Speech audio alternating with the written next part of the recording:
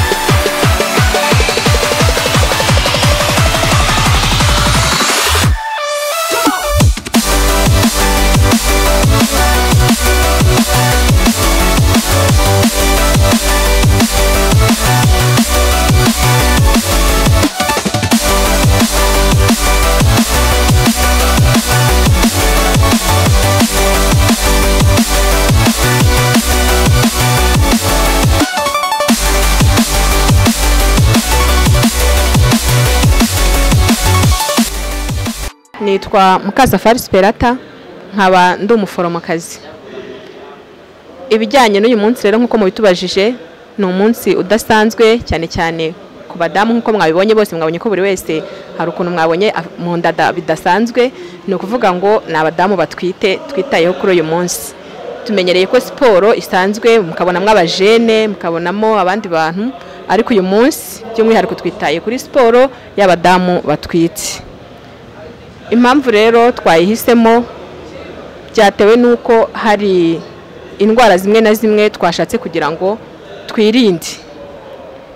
Muri izo ndwara rero nkuko mubimbajije uyu munsi twategereje kugira ngo twashatse kugira ngo dupime turareba mu ibiro by'abadamu turebemo umuvuduko w'amaraso ndetse turebe n'isukari uko ingana bafite bakunze kwita diabete, buri wese arabizi.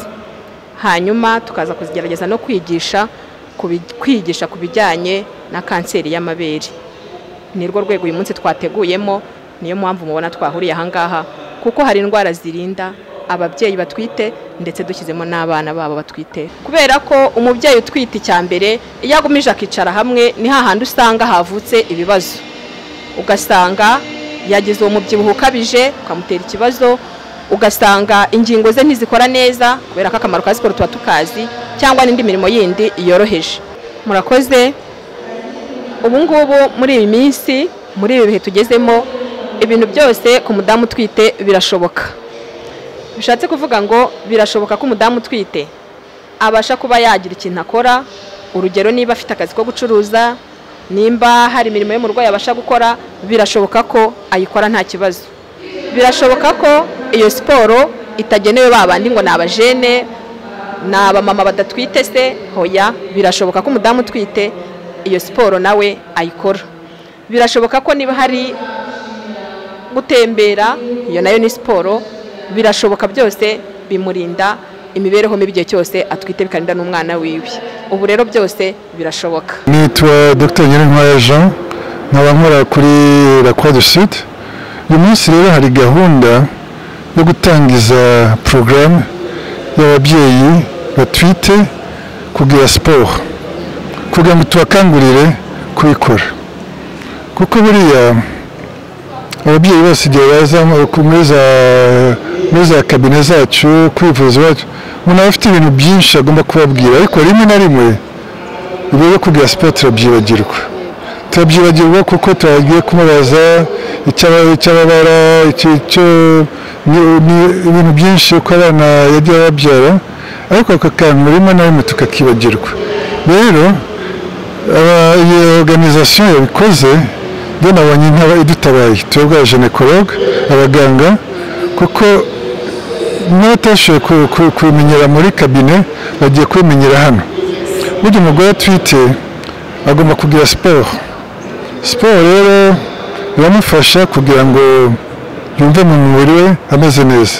Namwe murabibona ko turazungurutse, tuvuye ku gisimenti twaje hano. Ubu abantu bose bakoze ibyo bintu baza gutaha mu rugo saa sita, basanga bafite apeti, nibarangiza nibagira ka sieste nap, kuruhuka, basinzira neza, na nijoro basinzira neza kubera ka siporo bakoze. Iyo siporo rero nayo ituma amaraso yacu, urabona ko abantu bose barangije babira icyuya, barangije bafite inyota yo kunywa amazi. Abantu rero ni ukuvuga ko amaraso yabo yagiye akora neza mu mubiri wabo. Niba akora neza mu mubiri wabo, agera ku mwana.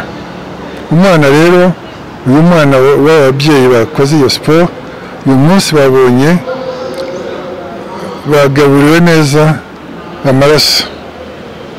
Ni ukuvuga ko imigaburire yabo yiyongereye uyu munsi. Bashobora kubigira buri munsi, byaba bimeze gute?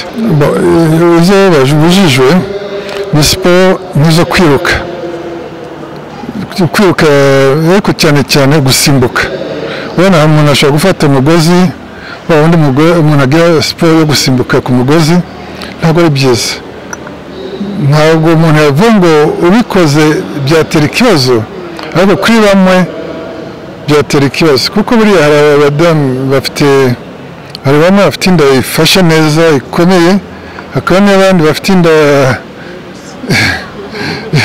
ijegajega. Bene abo bafite nk'iyo nda itafashe neza, bagize ibyo byo gusimbuka inda yavamo. Ariko rero nicyo gituma rero ari byiza ko kuri bose bajya babyirinda. Siporo nziza njye navuga ko ari nk'ebyiri, nizo ngiye nkunze kubwira abantu. Koga niyo ya mbere ibaho ku bagore batwite. Ariko rero iyo koga, ni bande bazi koga, ni bande bazi koga neza. Kuko kugenda koga si kugenda muri swimming pool hama ukagenda ukina mu mazi, no. Kuko swimming ni kugenda ukagaruka, ugasubirayo, ukagaruka, ukarangiza ukumva ko amaboko yakoze, inda yakoze, amaguru yakoze. Iyindi siporo rero nziza ni ukugenda n'amaguru. Ndetse nkunze kubwira ababyeyi bana nk'igihe bibaye nko mu ma saa 11 n'igice izuba riba ryagabanutse, nta zuba rihari, ababyeyi bakafata n'akana gato, bana nk'umwana w'imyaka 3-4 bakagenda aho umwana w'iyo myaka yagera, murabona ko atari ahantu hari kure, ariko wagenda ukamara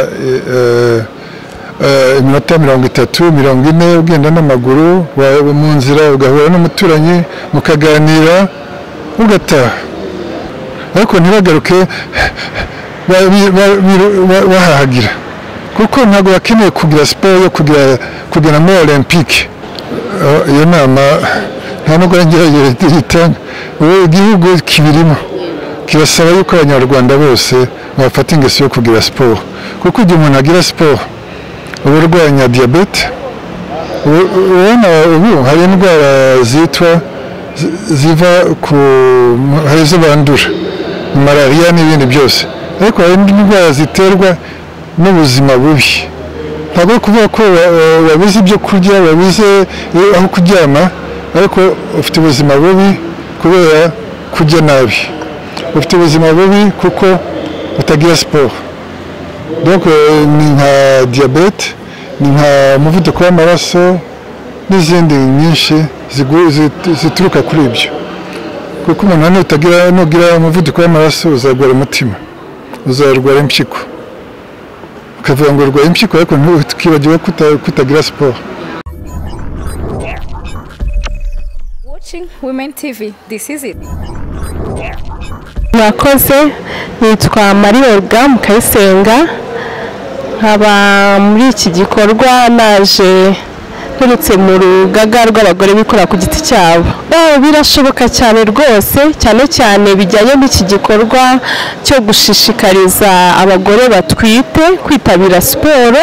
Birashoboka rwose, hari siporo bagenewe zijyanye n'ubuzima bwabo ko buba buhagaze bitewe n'amezi bagezemo batwite, ariko no muri rusange n'abagore twese dushishikarizwa gukora siporo nk'uko n'abandi bantu basanzwe bashishikarizwa gukora siporo. Ni igikorwa cyiza gituma umuntu agira ubuzima bwiza nk'uko abaganga bari hano mu nzego zitandukanye bakomeje babisobanura. Mwakoze cyane, natwe twabaye nyuma y'iki gikorwa cyiza cyo gushyigikira abagore batwite, kuko mu ihuriro ry'abagore ba rwiyemezamirimo, ni ihuriro rihuriyemo abagore bikora ku giti cyabo ibyo baba bakora byose. Murumva rero ko muri abo bagore harimo ababyeyi, harimo abatwite bitegura kubyara, harimo abari kurera aho babyaye, harimo n'abazabyara ejo. Urumva rero ni byiza ko natwe dufatiye mbere mu gushyigikira icyo gikorwa cyiza, kuko wa mubyeyi atagize ubuzima bwiza nta nubwo ashobora gukora neza kugira ngo yiteze imbere. Twabaye nyuma y'iki gikorwa turi benshi nk'uko wabibonye, kubera ko ni igikorwa navuga ngo natwe kitureba cyane ko mu ihuriro ry'abagore natwe turimo gutegura iki gikorwa cyo gushishikariza atari gusa abagore batwite, cyo gushishikariza abagore muri rusange kwitabira siporo. Muzagenda mubimenya, tuzagira za siporo nyinshi, tuzababwira, muzabibona. Tuba dushishikariza umugore wacu gukora siporo, kuko ubuzima bwe bwiza nibwo buzatuma yiteza imbere. Mu ihuriro dukora n'abagore bikora ku giti cyabo. Umugore ufite ubuzima bwiza agira urugo rw'akamaro, akagira ubucuruzi bwe akamaro bukazamuka, kuko afite ubuzima bwiza, adahora aryamye mu bitaro, hanyuma urugo rwe rugatera imbere, igihugu cye kigatera imbere, chemba yacu nayo igakomeza gutera imbere. Murumva rero rwose ni ikintu dushyigikiye cyane, kandi natwe dufite muri gahunda, hari abarimo kubitegura ko iyi siporo natwe tuzajya tuyikora ku bagore bose muri rusange, ntawe dusize inyuma. Nibyo rwose birashoboka gukora siporo utwite kuva ku kwezi kumwe kurinda igihe uzabyarira.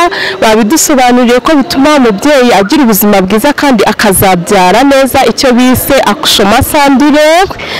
Niyumva rero ni ikintu cyiza niba muganga aguhumije ati mukora siporo siporo yabugenewe mu gihe uzaba ugezemo uzabyara muri iriya sisiteme bisa kushoma sandure. Urumva ni amakuru meza, birashoboka no ko umuntu yabyara neza kubera ko yatangiye kubitegura kuva agisama, bikajyana na ya gahunda leta ihora idushishikariza y'ubuzima bwiza bw'umubyeyi n'umwana iminsi 1000.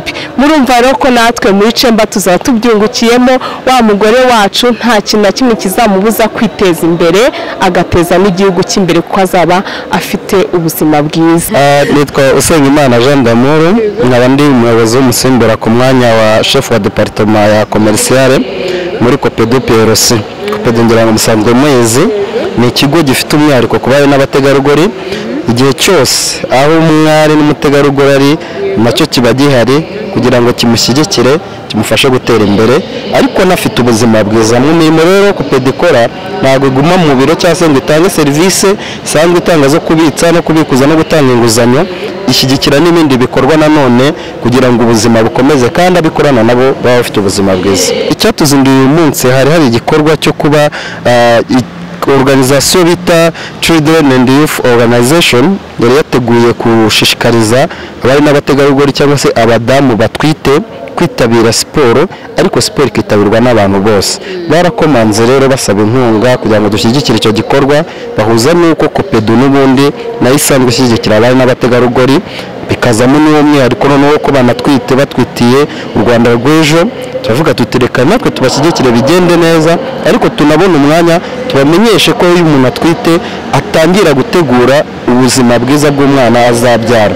Ariho hahandi tuvuga ngo niyizigame. Dufite amakonti atandukanye yo kwizigama, tukagira amakonti atandukanye none yo kuba twatangaho ubufasha cyangwa se inguzanyo zo gucuruza no gukora ibindi, ariko hakabaho n'umwihariko w'inguzanyo twita yigatuje. Iyo tuvuge yigatuje ni wa mwana ukeneye kwiga ari we batwite muri iyi minsi cyangwa se umubyeyi atwite agatangira agashyira kuri konti twita teganya, ni umunyeshuri akagera ubwo ajya ku ishuri akaba yakenera none ko wa mwana ashobora kubura n'ubushobozi wenda bw'uwo munsi bwo guhita abona amafaranga yo kwiga, kaza tukamuha ya nguzanyo yigatuje. Ariko tukabihuza n'ubundi ko n'abadamu n'ubundi basanzwe bafite konti y'umwihariko twita zigama nkunganire, ariyo ibafasha kugera ku nguzanyo twita tenyuka. Ibyo rero twabihuje n'uyu munsi kuko by'umwihariko birareba bari n'abategarugori, ariko nanone bigahuza n'uko icyerekezo Copedu ifite ari cyo kuba banyikitegererezo y'abadamu muri Afurika. Muri uru Rwanda rero iyo habonetse impamvu iyo ari yo yose cyangwa se n'ibikorwa byose dukora tubikora by'umwihariko tuzirikana abari n'abategarugori. Watching Women TV, this is it. Amazina yanjye nitwa Gasengero Rosine. Uburyo namenye siporo ni kuri message yanshishikarije kuhaza. Icya mbere siporo nzi umumaro wayo ko ari nziza mu buzima busanzwe, none ku mugore utwite nzi ko bifasha byinshi. Inama ya mbere nabagira ni ukukunda siporo, tutarindiriye ko baduhamagara cyangwa baduha message, tubona iyo message natwe ubwacu tukayikorera. Twaba tuvuye mu kazi, twaba turi mu rugo tugafata iminota mikeya hagati ya 40 na 30 tugakora urugendo rw'amaguru, ariko tukirinda gukora za siporo n'ubundi zishobora gutuma twagira ibindi bibazo. Ibintu nakomeza rwose cyane ndabikunze. Cyambere ku mwana dutwite, umwana uri mu nda ubusanzwe hari amezi ageramo akaba agomba gukora muvoma. Izo muvoma z'umwana n'umwana we iyo siporo tuba twakoze nazo zigenda neza. Ikindi ku mubyeyi nuko mu gihe kiri buze umuntu akajya mu mezi yo kubyara kwacu birihuta kandi bikagenda neza, ntihazemo andi makomplikasiyo. Murakoze namwe. Njyewe nitwa Musana Waganwa Jeni, nkaba ndi umukunzi wa siporo kuko ibi bikorwa ntabwo ari ubwa mbere mbijemo. Nashinze na sale ya siporo gym tonic n'izindi ikorera mu isoko rya Kabeza hashize imyaka irenga 5. Bivana siporo kuri njyewe mu buzima. Murakoze cyane, sino kuyikunda gusa nuko nzi akamaro kayo. Siporo ituma imitsi yawe irambuka neza, donc umubiri wawe ukora neza iyo wakoze siporo. Nukuvuga ngo nkanjye nagiye muri siporo natangiye kugira mfite imyaka 39, natangiye kugira ibibazo mu mavi mu ngingo zose, ariko ubu ngubu ntabyo bihura nabyo. noneho impamvu njye navuga ko bibabaje kubona umugabo ari wenyine ujya muri siporo kandi umugore arayikeneye nk'uko umugabo ayikeneye. Message yo naho abagore cyane cyane abatwite ubu ngubu nuko iyo umubiri wawe ukora neza no kubyara bizakorohera. Mwabonye message zatambutse hariya z'abaganga z'abayobozi b'ubuzima batandukanye. Siporo ni njyewe nyita ubuzima kuko iri muri gahunda zanjye nk'uko ntegura kurya ntegura nuko nkora siporo mu cyumweru nibura mba nzi ko ngomba gukora 3 niko gakeya ubundi nshobora no kurenza. Iyo ufite umubebe mu nda ugatangira na siporo no kumuganiriza no kumugendesha iyo nawe urimo kugenda nk'umumama nawe bituma akanguka kuko amaraso atembera iwawe niyo atembera ku mwana. Hari uruhererekane rw'uko umubyeyi agaburira umwana we amaraso amurimo. Bivuga ngo iyo amaraso yatembera neza byanze bikunze no ku mwana wawe utwite amaraso ya atembera neza niko umugaburira kuko umwana agaburirwa n'amaraso ya mama. Ubwitabire twari tuzi ko hari buza abantu benshi barenze kurabona umujyi wa Kigali ariko kigaragara hitabiriye gusa abantu ba Gasabo cyane na gace gato ka Kicukiro. Bivuga ngo turifuza ko ubutaha hakwitabira abantu benshi mu ngeri zose kandi ntabwo igikorwa kirangiriye aha ngaha kizakomeza no mu turere dutandukanye.